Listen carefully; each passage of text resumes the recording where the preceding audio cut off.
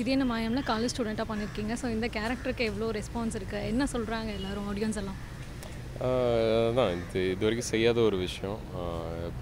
Different energy level and அதான் ஒரு யூத்ஃபுல்லாக காமிக்கணுங்கிறது இருந்துச்சு. இது வரைக்கும் செஞ்சது எல்லாமே இன்டென்ஸ் கேரக்டர்ஸு. இது எனக்கு ரொம்ப டிஃப்ரெண்ட்டாக இருந்துச்சு. மைண்ட் செட்டே மாற்றணும். ஏன்னா திருப்பி காலேஜ் உள்ளார போய் ஷூட் பண்ணுறோம். எப்படி ஷூட் பண்ண போகிறோம், எப்படி ஐ மீன் என்ன மாதிரி விஷயங்கள் காமிக்கலாம், என்ன மாதிரி விஷயங்கள் செய்யலாம் அப்படிங்கிறது நிறைய மைண்டில் ஓடிட்டு இருந்துச்சு. அண்ட் நினச்சம் அது விஜய் சார் கிட்ட தேங்க்ஸ் சொல்லுவேன். ஏன்னா அவர்கிட்ட விட்டேன், நான் இந்த மாதிரிலாம் இப்படிலாம் வரப்போகிறேன் சார், நீங்கள் என்னென்ன வேணுமோ சொல்லுங்கள், என்னென்ன வேணால் எடுத்துருங்க அப்படின்னு.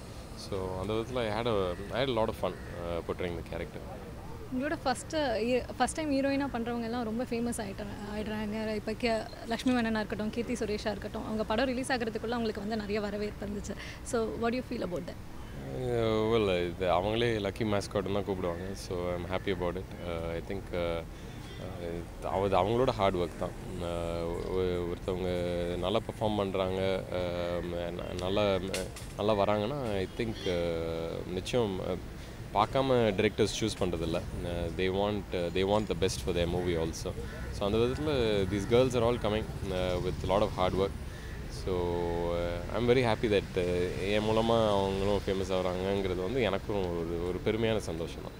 ஆல்ரெடி நீங்கள் சொல்லியிருந்தீங்க வீட்டில் உள்ளவங்க தான் என்னோடய பெரிய கிரிட்டிக்ஸ் அப்படின்னு சொல்லிட்டு. ஸோ ஒவ்வொரு மூவிக்கும் என்ன மாதிரியான ரிவ்யூஸ் அவங்கக்கிட்ட இருந்து வரும், இந்த மூவிக்கு என்ன சொன்னாங்க? ரொம்ப ஓப்பனாக இருப்பாங்க.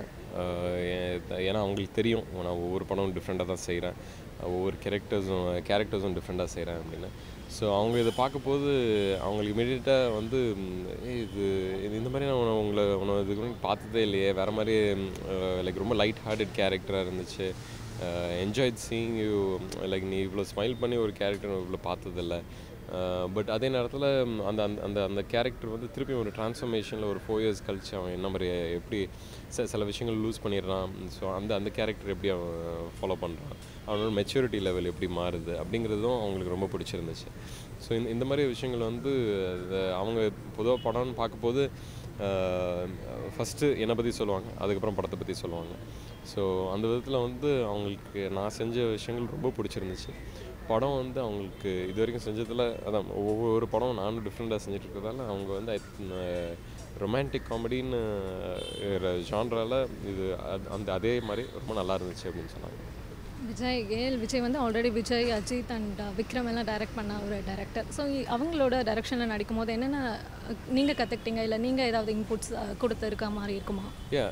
இது வரைக்கும் செய்யாத ஒரு ஸ்டைல் ஆஃப் ஆக்டிங் வந்து சட்டில் ஆக்டிங்.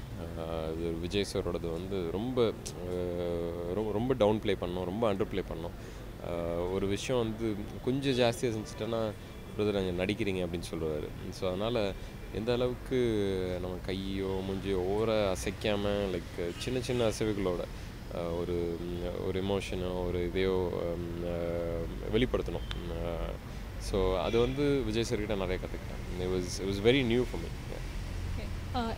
கும்கிக்கு அப்புறம் நீங்கள் பண்ண படங்கள் எல்லாமே கேரக்டர்ஸ் வந்து கொஞ்சம் ஸ்ட்ராங்கான கேரக்டர்ஸாக இருந்தாலும் அந்த அளவுக்கு ஒரு இம்பேக்ட் வரல. ஸோ அதுக்கான ரீசன் என்னவாக இருக்கும் நீங்கள் நினைக்கிறீங்க? அது ஐ திங்க் இப்போ கும்கிங்கிற படம் வந்து இட்ஸ்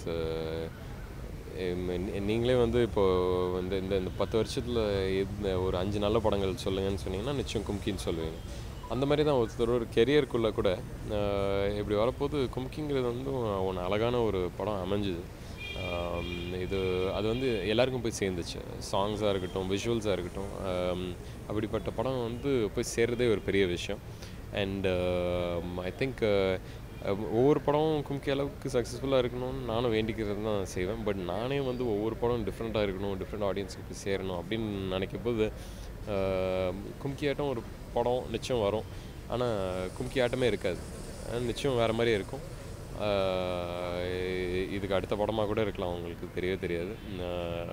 ஸோ அதுதான். பட் ஐ கீப் நான் எல்லாத்துக்கும் 110% I work for it. So அதான் ஃபைனலாக வந்து ஒரு படம் சக்ஸஸ் வந்து எந்த அளவுக்கு எல்லாருக்கும் பிடிக்கிறதுங்கிறது தான். அது கும்கிங்கிறது வந்து நிறைய பேருக்கு பிடிச்சிச்சு. இப்போ ரீசெண்டாக வந்து ஆக்டர்ஸ் வந்து ஸ்மோக் பண்ணாமல் நடித்தா நல்லாயிருக்கும் அப்படின்னு ஒரு டாக் மாதிரி இஷ்யூ அதுக்கப்புறம். ஸோ நீங்கள் அந்த மாதிரி அனௌன்ஸ் பண்ணுவீங்களா? ட்ரிங்கிங் அண்ட் ஸ்மோக்கிங் சீன்ஸில் நான் நடிக்க மாட்டேன் அந்த மாதிரி?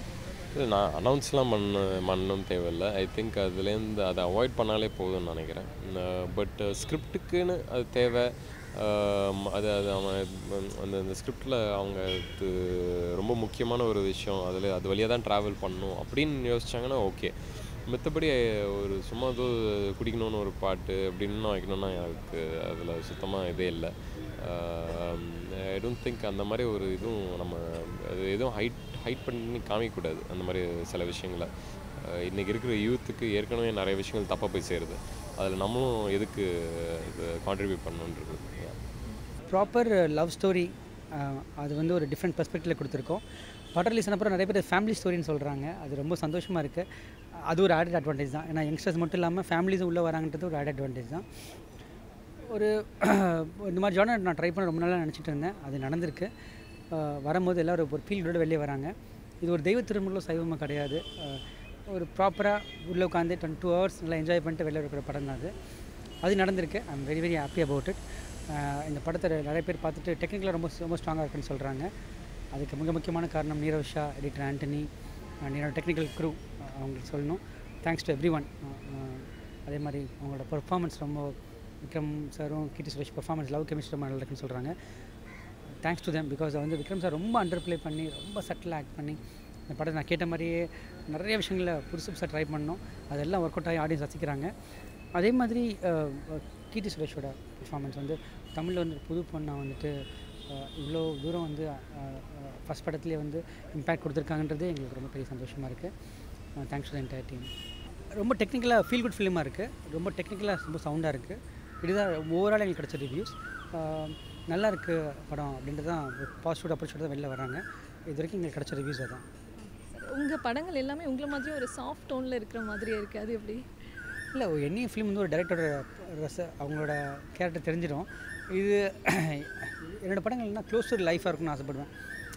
நம்ம லைஃப்பில் ஒரு பக்கத்தில் க்ளோஸ் டு லைஃபாக இருக்கணும். அது மாதிரி தான் எல்லாம் எடுக்க முடியும். கண்டிப்பாக அதுக்குன்னு ஒரே மாதிரி ஜான் ட்ரை பண்ண மாட்டேன். தலைவாகவும் பண்ணியிருக்கேன், தாண்டவும் பண்ணியிருக்கேன். ஸோ அந்தந்த கதைக்கு என்ன தேவையோ அதுதான் பண்ண போகிறோம். நம்ம கேரக்டர் வந்தால் கூட அந்த கதை எழுதும் போது அதுக்கு என்ன ஜஸ்டிஸ் அது பண்ண போகிறோம். Vijay and GV Prakash combo வந்து ஒரு ஹிட் காம்போ. அது இனி வர படங்கள்லையுமே அதே மாதிரி காம்போ தான் இருக்குமா? இல்லை, we always want to try something different. And இந்த படத்தில் அதை அச்சீவ் பண்ண ட்ரை பண்ணணும். சாங்ஸ் ரொம்ப நல்லா ஒர்க் அவுட் இருக்குன்னு சொல்கிறாங்க எல்லோரும். பிஜிஎம் ரொம்ப நல்லா ஒர்க் அவுட் இருக்குது. Thanks to GV again. இண்டஸ்ட்ரியில் விஜயை டைரக்ட் பண்ணிட்டீங்க, அஜித்தை டைரக்ட் பண்ணிட்டீங்க. அடுத்து ரஜினி கமல் எப்போ டைரக்ட் பண்ண போகிறீங்க? டூ early இல்லை. எனக்கு வந்து நான் இப்போ தான் வளர்ந்துட்டு இருக்கேன் ஸ்லோவாக. அவங்க படம் எனக்கு எரில் கிடச்சிது. எனக்கு ரொம்ப லக்குன்னு சொல்லணும். அஜித் சார், விஜய் சார்லாம் கண்டிப்பாக ஒரு ஆப்பர்ச்சுனிட்டி இருக்கும்போது டெஃபினட்டாக பண்ணுவேன்.